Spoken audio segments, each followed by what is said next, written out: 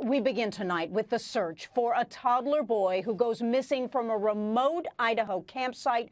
Reporter Nate Eaton joins us from East Idaho News. Nate, you have been at the search area all day today. What's happening?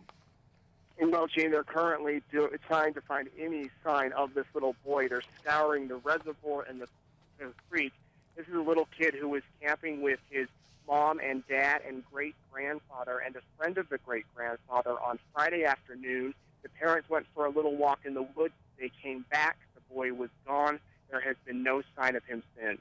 Now, he was all around adults, and this is happening right now. This little boy needs to be found, and there are searchers by the air, on land, ATVs, horseback. They are searching a water area right now. But, Nate, I want you to tell me about the timeline, okay? It starts Friday afternoon, right?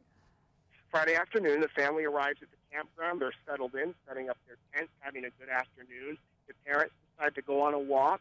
They leave the boy with his grandfather and the grandfather's friend.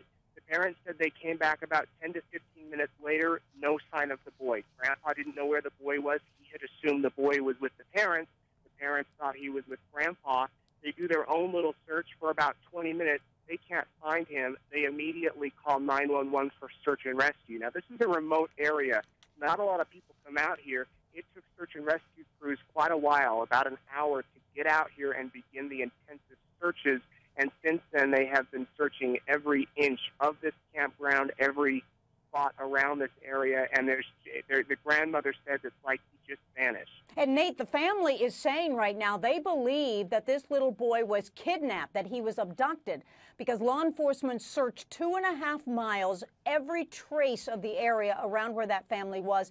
They say they have found no sign of him at all.